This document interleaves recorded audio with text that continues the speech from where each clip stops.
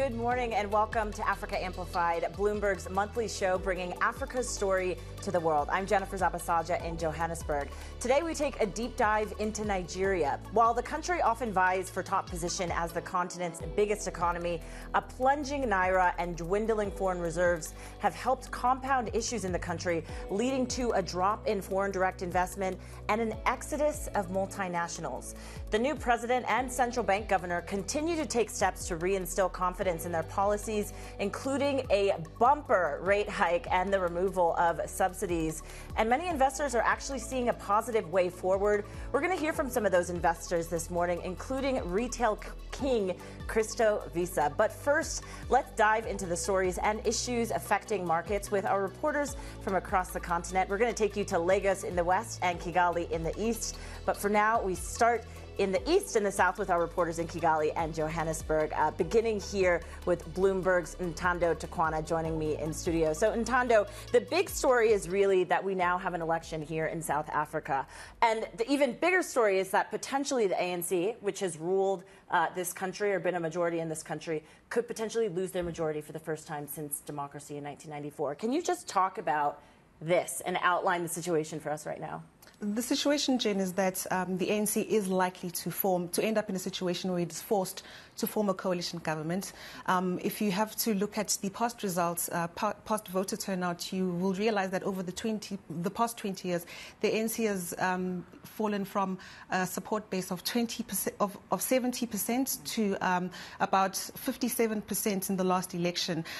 Also, if you look at the results in the provincial government, in the provincial elections, they have also been losing support, great support, especially in significant regions like the KZN and Gauteng. So in polls currently suggest that NC at best will probably get 47% in this election, and they will have to tap smaller parties to help them at least retain power. A party that will help them, get about 4% then they'll be able to form a coalition government. Well, so considering that, I mean, who are the big names, the big kingmakers of the party? Of course, we know Cyril Ramaphosa in the ANC, but who else should we be watching out for? So there are a number of possibilities, but all those possibilities are actually it's going to be a desperate solution. If you look at the main rival, the Democratic Alliance, they've vowed not to ever work with the ANC.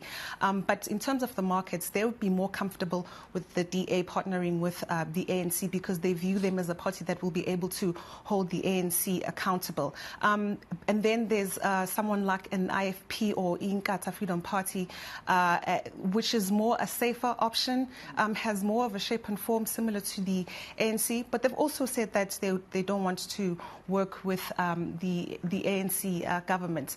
But there is clear logic on why they could work, why those two parties can work together. And then there's the left-leaning, the left-leaning economic freedom fighters, which. The markets don't really prefer that setup, and they've also said that they won't be working with the ANC. But especially because the EFF would want more of a power-sharing deal, but the detail will be in in all of the negotiations in terms of what positions they can negotiate for. So then what is it that the markets then are paying attention to next? I mean, we have this May 29th date, but is it just going to be a lot of political wrangling over the next few weeks and months? We expect there to be a lot of tussles between the parties. But what's important now is that the ANC does look to, be in trouble, and who will be the next sensible party to partner with them. And it's really important to stress this is a very consequential election, and we know you'll be following it for us. Thanks so much to Bloomberg's Ntando Takwana joining me here in Johannesburg. And sticking with elections, there's another political race we're going to be keeping our eyes on in the coming period, and it's happening in Senegal, where opposition leaders have rejected a proposal for postponed elections to be held on June 2nd. It means President Macky Sall's term could be extended until a successor is appointed. Sall has insisted he'll step down on April 2nd, when his mandate ends. Protests, a government crackdown on opposition, and a sell-off of the nation's dollar bonds have destabilized Senegal after the original February elections were postponed. Now, let's turn back to our top stories here. Kenya has been added to the Financial Action Task Force dirty money list due to shortcomings in tackling illicit financial flows. Namibia was also included, but Uganda has now come off the list. For more on this, let's bring in our Ndira Oganga, who is joining us from Kigali. So, Ndira, thanks so much for being here, as always. Talk to us about how significant this is for Kenya to now be on this list. Jen, Kenya could be staring at stricter due diligence protocols moving forward while dealing with the rest of the world. And this could be a blow because President William Ruto is traveling the world trying to lure in investors. And this grey listing could mean that it will increase government's foreign funding costs and also weigh on trade flows. The National Treasury says they've amended the necessary laws to deal with dirty money, and what's left is implementation. They also say they have the support of the World Bank and the IMF for strengthening the institutions that will help in this fight. However, due to the grey listing, Kenya now joins Tanzania and South Sudan in East Africa, the rest of Africa, Nigeria, South Africa, Senegal, Cameroon, but such a relief for Uganda to be taken off that list. Yeah, and we've been following this story very closely in terms of the countries coming on and off the list. Ndira, you just mentioned Tanzania and this interesting story about a multi-million-dollar deal with the country and also Chinese firms has been something you've been following. Can you just walk us through the details here?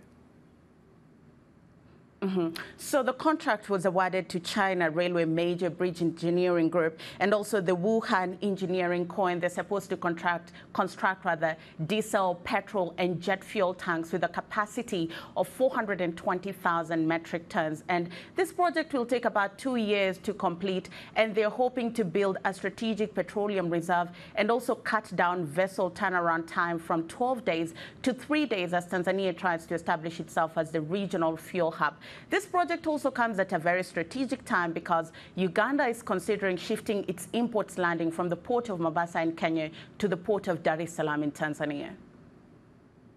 Yeah, and when we talk about investment in terms of China, it's really important to point out something like this. Thanks so much to Ndira Oganga, who is in Kigali for us, and also Ntando Tukwana here in Johannesburg for our updates this morning. All right, coming up, we're going to take a look at why multinationals have been exiting Nigeria and the role of the economic downturn in their decisions. But the CEO of the Africa Finance Corporation believes it's not all doom and gloom for investments in the country. Take a listen.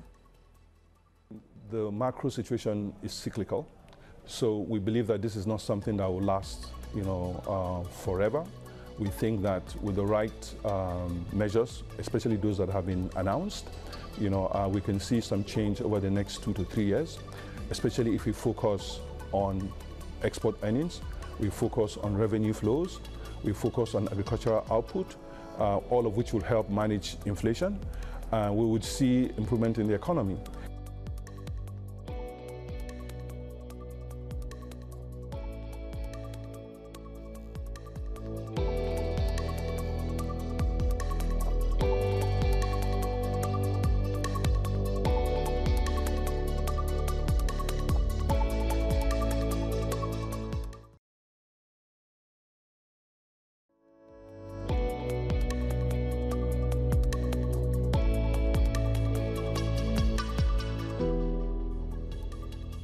Sticking with our top story, Nigeria's currency crisis has triggered an exodus of businesses from the country. At least 4 multinationals have announced they're ending production as a scarcity of dollars, a naira in free fall, and rampant inflation slashes profits.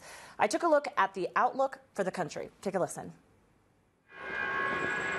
It's one of Africa's biggest economies, but multinationals are finding it increasingly difficult to do business in Nigeria. And some are even starting to leave.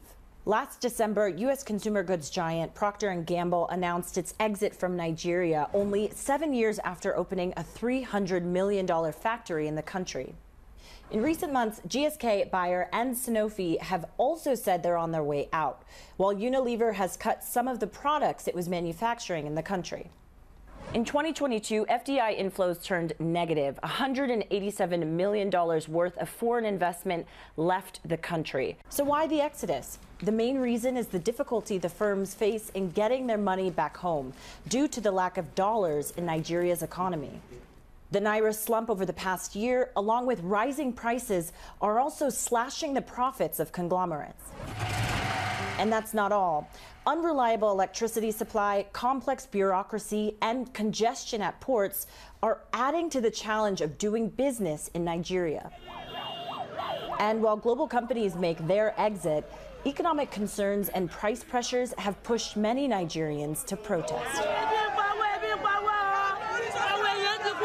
Since taking power a year ago, President Bola Tinubu has introduced policies he believes are necessary to revive the economy, including simplifying taxes and duties and cutting red tape for foreign companies. Whether that's enough to keep big multinationals in Nigeria and attract new investment, though, remains to be seen. Now, Africa's biggest grocer, ShopRite, left Nigeria in 2021, 16 years after opening its first store in the country. I spoke with the former ShopRite chairman, Christo Visa, South Africa's billionaire retail king, explained the challenges of doing business in Nigeria, but he also told me foreign investors will return. Nigeria, like many African countries, had developed as single commodity economies. You know, in Nigeria, it's case oil. So the economy appears to do very well when the oil price is high, but the converse also applies. If the oil price slips, the economy goes into a nosedive and consumer spending takes a heck of a hit. But that applies to many African countries.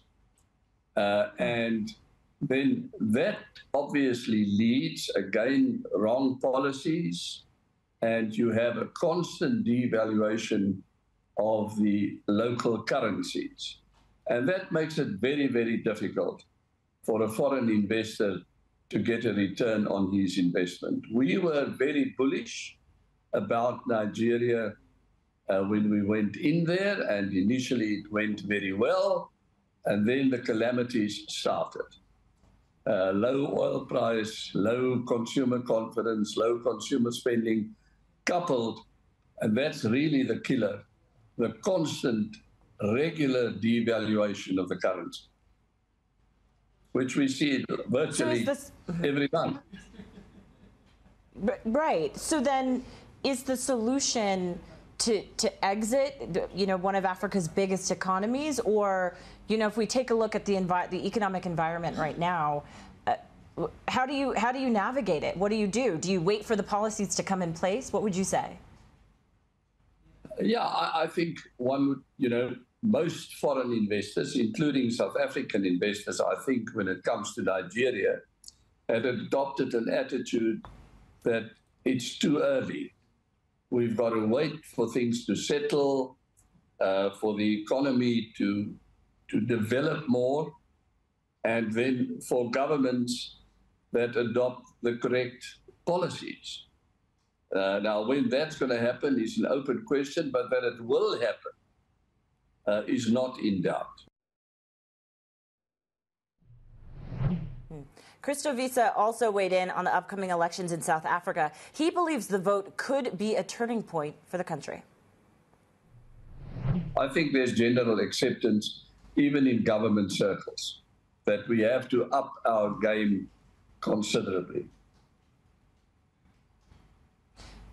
Do you see that happening in 2024, Dr. Visa, or, especially considering this is an election year? I mean, are you thinking we might be a ways out from actually seeing that materialize? I think so. I'm an incurable optimist, so just take everything I say with that caveat. But yeah, I think sometimes, countries and economies like businesses have to hit really rough patches, because before people change their minds as to the way they're doing things. And I think South Africa is getting to that stage. We are seeing slowly greater private sector involvement in what is normally regarded as state responsibilities. So yeah, I'm very optimistic that that we'll get there. Is there an outcome, though, come May 29th that you think will get the country there faster? Well, I think, yes, I think all the indications are that we are going to enter an era of coalition governments. Now, you know, governments like that present their own problems and challenges, but coalition governments will at the very least mean a change of direction. And obviously, we're all hoping a change for the good. South African billionaire investor Christo Wiese speaking with me earlier. All right, coming up, markets are hoping that drastic policy measures in Abuja will help stabilize currency reserves and the Naira. We're in Lagos next. This is Bloomberg.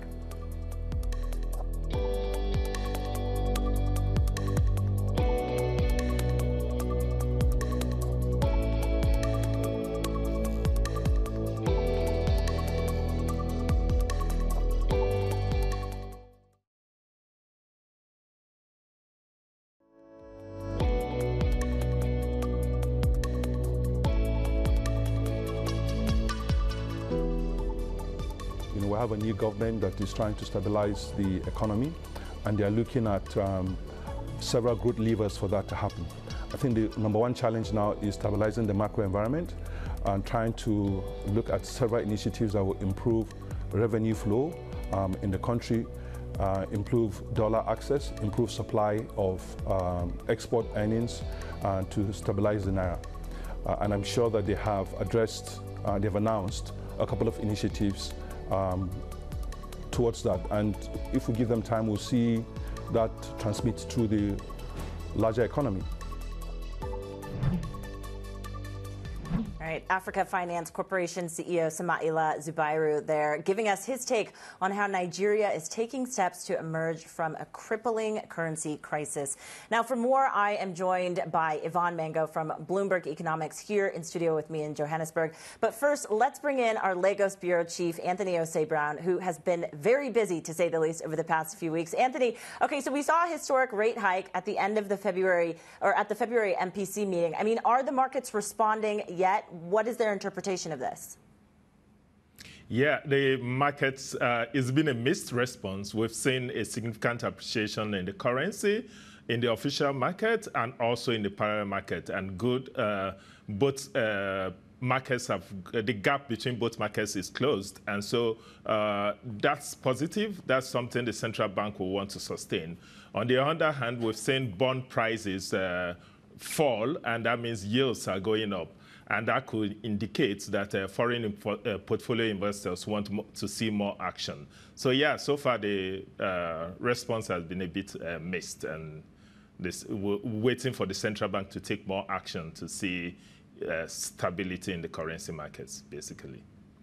All right. Let's bring in Yvonne Mango, Anthony. She, as I mentioned, is from Bloomberg Economics. Yvonne, you've also been following this very closely. I mean, talk to us about your assessment of these most recent policy measures, and especially because we haven't heard from Cardozo very much until this point. Correct. This was his first MPC meeting since he was appointed in September. So we must say we're very encouraged by the result of the MPC meeting earlier this week when they raised the policy rate by 400 basis points. They need to act aggressively in order to restore positive rates. And this had to come alongside other policies that we've seen already take place, which is the devaluations that have led to the convergence of the official and parallel exchange rate, and also the paying down of the foreign exchange backlog that we've seen.